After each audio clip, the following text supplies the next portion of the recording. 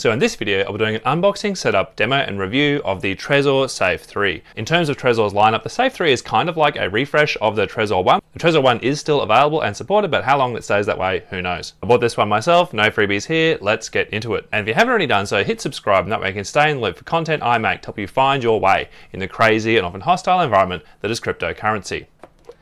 Alright, so this is how it comes. Let's open it up.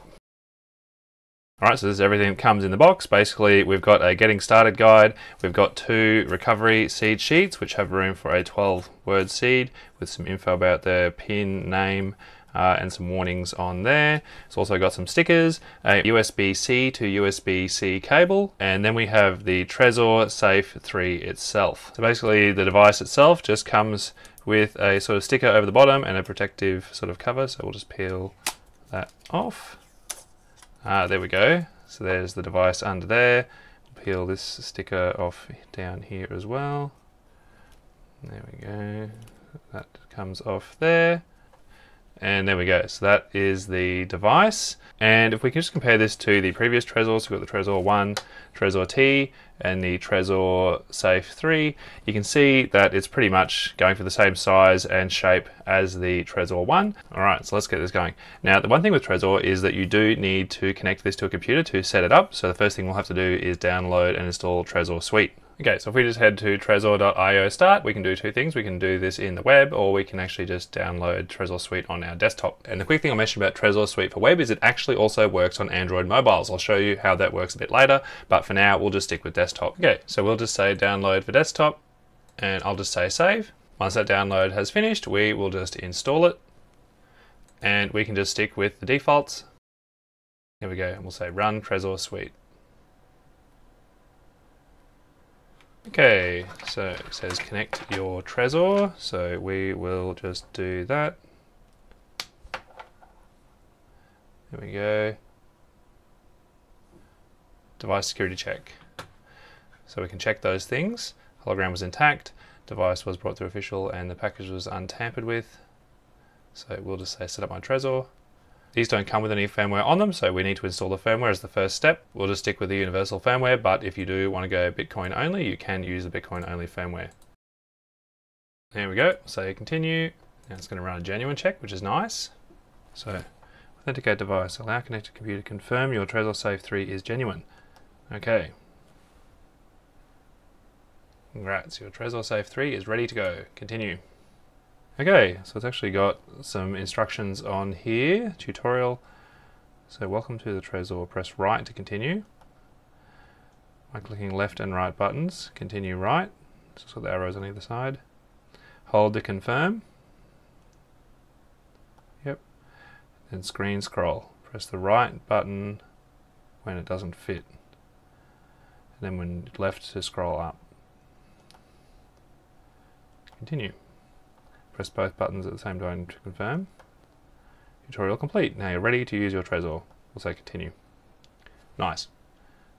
Continue. We'll just say create new wallet.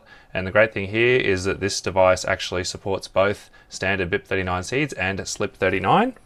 Previously, SLIP39 was only available on the Trezor T device, not the Trezor 1. So that's a nice improvement. But we'll just say standard seed backup. Choose how to back up your Trezor. This process will create a standard wallet for you. Okay, so by continuing to agree to Trezor's terms and conditions, we have to accept those. Create wallet. Processing. Okay, backup needed. This is just like previous Trezor devices in that you can actually skip the backup if you like, but that is a really bad idea. Running without a backup is extremely unsafe and a very easy way to lose all your funds. Do not send any funds to the wallet until you have created the backup. Okay, so we will say create backup, and it gives us some helpful warnings there, which are excellent, and we'll say begin backup. Okay, so now basically the backup is going to happen on this Trezor. We confirm. We'll say show words. All right, we have our C words now. We get one of our recovery sheets, and we write it down. Now, despite the fact these words here are all lowercase, they aren't actually case sensitive. So you can write them down in upper or lowercase, whatever you think is going to be the easiest to read. Okay. Basically say I wrote down all 12 words, check backup. Let's see how many words we're going to check. Yikes. Only checking 3 words, that is no good. So continue. Backup is done, keep it safe. Continue. So we'll take this and put it to the side for the moment. Now we're going to set a pin, and we'll say set pin. Turn on pin protection, we'll say turn on. Pins should be 4 to 50 digits long, yep. Continue. Alright, so this is how we select the pin. So look, I'll just do 1, 2, 3, 4. Say enter, check pin, we're going to re-enter it. There we go. Success, pin protection turned on. Pin is set, so we are now ready to go. We'll just stick with the defaults and say complete setup, setup complete. There we go, we can also give the device a name if we want.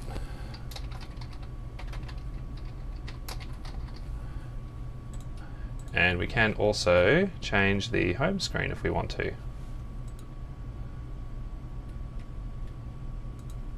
Just like with the Trezor one. But we'll just leave it as the default for now. Access suite.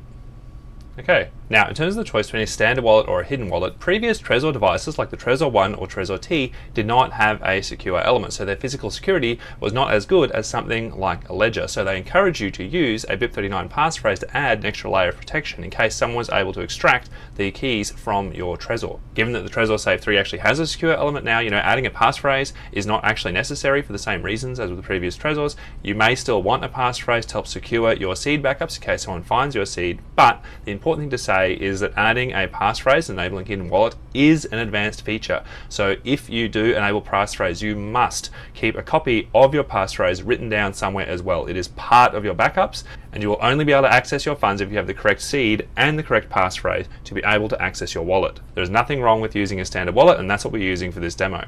So we'll just say standard wallet, and there are all our accounts. So if I wanted to receive Bitcoin on this device, basically in Trezor Suite, I just click on Bitcoin here. I just say receive BTC, and I can click here to say show full address. There we go. So I get a QR code on my screen, and you'll notice I get my address over here that I can also confirm matches what is on the screen. So I'll just send some Bitcoin there, and I will just confirm this address over here as well. Those funds are on their way. There we go, so that transaction is now pending, which is great, and if we wait a little while that will confirm.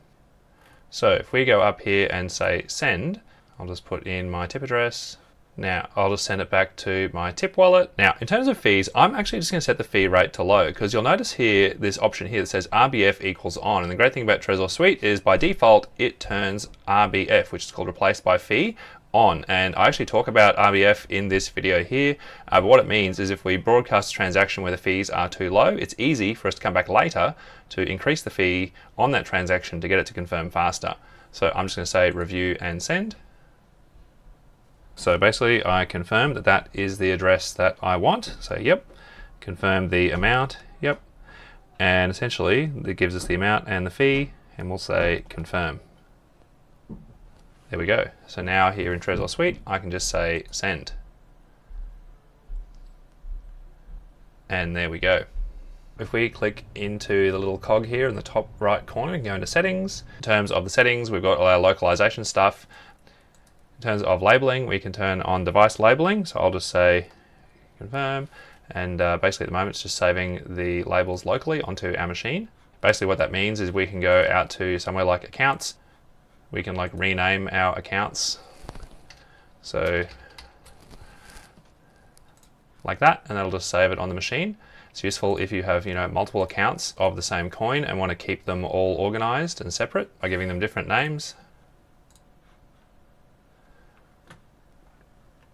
If you want, you can also enable routing through Tor, which essentially will keep your traffic private from your network administrator and your ISP and folk like that.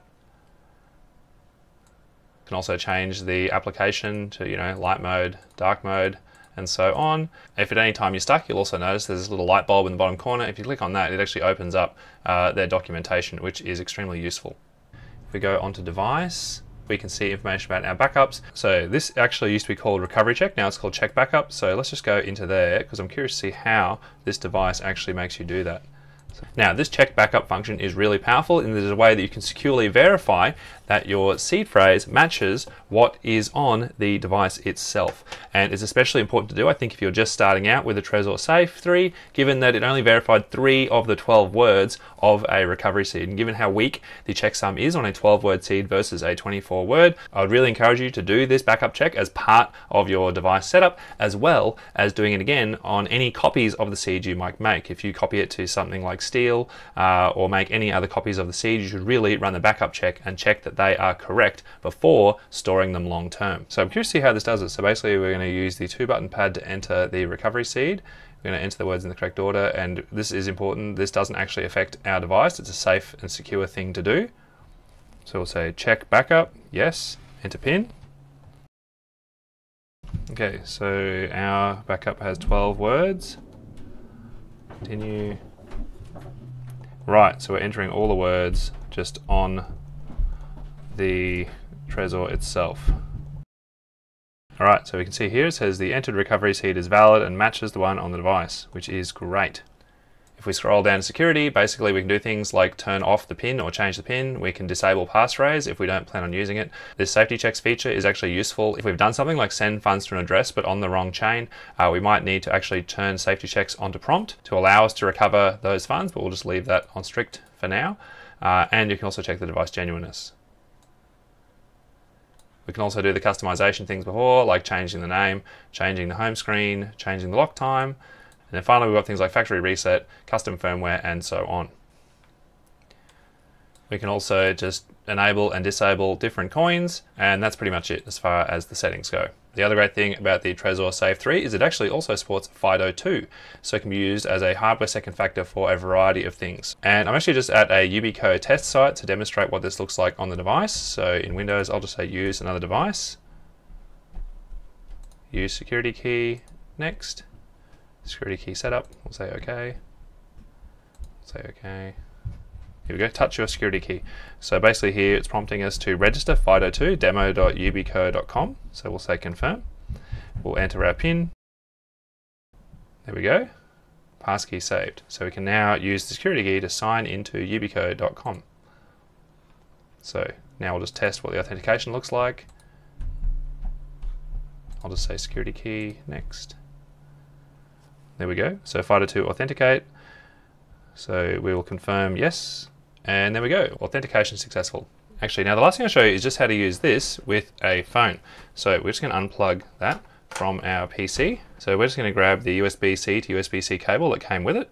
We will just plug one end straight into the bottom of the phone, and we'll stick the other end into the Trezor. And there we go. Let's try on Brave. Okay, so basically it just says click to connect. So I'll just enter my PIN over here. So we won't open in green. Let's see. Allow Brave to access Trezor, yes. Ah, there we go. Okay, so that has worked. You've connected a Safe 3. Have you used this Trezor before? We'll say yes, continue. Make sure that your Trezor device is legit, yes. Checking your device, yep. Continue. And there we go, so we'll choose standard wallet. Basically here we've got the same view that we had in Trezor Suite before, obviously just a bit smaller for mobile, and we can see these transactions we made down here before. Finally, if we head over to the Trezor GitHub and go into the Trezor firmware, we can get the repository that contains the firmware for all of the Trezor devices. And the useful thing about that is if you've got questions or concerns about, for example, the secure element that they're using and how they're using it, you can actually just search for, Optiga, which is the type of secure element that they have in here, and basically just have a bit of a read to satisfy yourself that the secure element on the Safe 3 is doing what Trezor are saying it's doing. If you want to dig deeper, the other great thing that you can do is just click through to the documentation, because one of the great things about all of Trezor's stuff is it's really, really well documented, so you can understand exactly how it all works. You can build on it and also do things like, have reproducible builds if you want to verify, for example, that the firmware that is coming out is what you would expect it to be. The other great thing about Trezor is that unlike things like Coldcard, it is actually distributed under an open source license, meaning that you are free to build on it as well. Alright, summary time. So the Trezor Safe 3 is a massive improvement over the original Trezor 1. It's so much of an improvement actually that I honestly think it is hard to justify spending the extra on a Trezor T. Unlike the Trezor 1, the Safe 3 fully supports entering both seed and passphrase on the device itself. Its physical security is a massive improvement, now having a secure element, while continuing to build on their tested and proven platform, both in terms of the firmware running on the device as well as Trezor Suite. Just like all the other Trezor devices, the Safe 3 can also be securely used with a wide range of third-party wallet software. You know, a huge range of open source Bitcoin wallets, works with things like Exodus, as well as Ethereum-based stuff for things like MetaMask and so on. And if you're running universal firmware, it also allows you to boost security of your other online accounts by using it as a hardware second factor. I've also gone and added it onto my hardware wallet comparison website, and you can actually see that it does very well, especially compared to the previous Trezor models, and it even does better than the Ledger Nano X. And if you want to see specifically where these scores come from, you can click through to the spreadsheet for a detailed breakdown feature by feature. If you think the Trezor Safe 3 would help boost security of your setup and want to help me out in the process, I've got an affiliate link in the description. Otherwise, if you've got any questions about the device or any experiences you'd like to share, just leave a reply in the comments. I do my best to answer all of them. Thanks for watching. I hope that was helpful. Hit like if you think that other people would find this video useful, and hit subscribe if you'd like to be kept in the loop about future content I make that helps people stay safe in the crypto space and to recover if they get into trouble. If you have any questions about this video or a topic that you'd like me to cover, just leave a reply.